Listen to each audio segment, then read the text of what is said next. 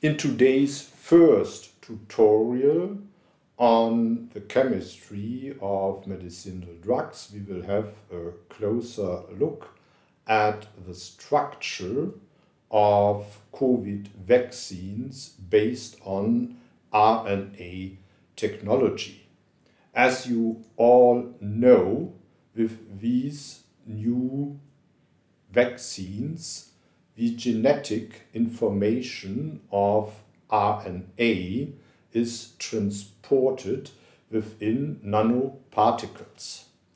Recently, Professor Tobias Unruh and his team from the University of Erlangen-Nuremberg have published an article where they have applied very sophisticated methods to find out some more details of the structure of these nanoparticles. In this case, they had a closer look at the Comirnaty vaccine from Pfizer-BioNTech. The link to that article from Professor Tobias Unruh you will find at the description, within the description of this video. So, what did they find out? Well, we have a core of that nanoparticle. It is a lipid nanoparticle, and the core has a diameter of about 40 nanometers, maybe even a bit larger. So within the core we find three substances: the modified RNA, then the so-called cationic lipid, that is ALC0315.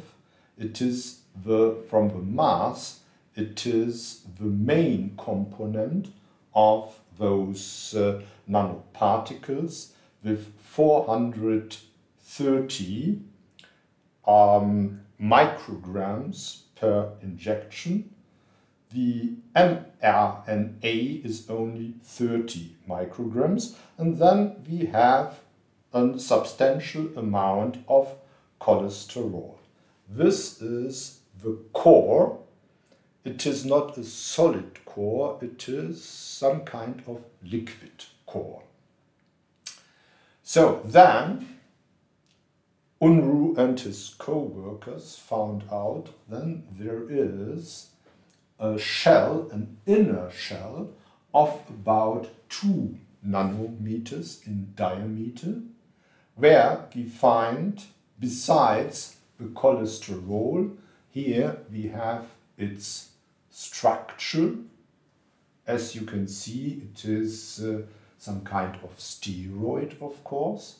Then we have this compound, DSCP abbreviated. It is a so-called phospholipid. And here we have a phosphate anion and an ammonium cation. Overall, it is from the charge neutral, but this is very polar and therefore hydrophilic. And here we have those long chains of hydrocarbons, and they are lipophilic and hydrophobic. So, hydrocarbons here, hydrocarbons there at the cholesterol, and again at this component ALC0159 we also have those lipophilic chains, and we have a very long hydrophilic chain. It is a polyethylene oxide Well, it is very long here. N is 45. That means we have about 50 oxygens within that chain. And this, of course, will interact with water.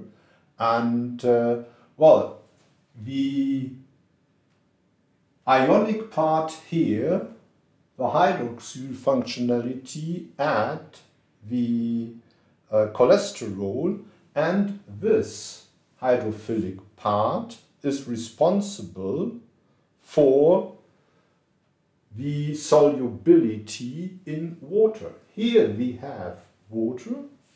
Here in this is the outer shell with about 4 nanometers diameter. And here in the inner shell we have almost no water. And then we have that oily core. So, and this of course reminds of what we know from soaps. Well, cleaning with soaps means we have also in a soap, or a classical soap is a carboxylate functionality, the hydrophilic head, and the hydrophobic but lipophilic tail, which will surround the oily part which we would like to get rid of by solubilizing it in water. So, lipophilic interactions here, hydrophilic interactions outside, and here we have the protected core with the RNA, with that very important molecule, the ALC 0315, and some cholesterol, and the molecular interactions that occur within this core we will analyze in the next video. Thanks for listening.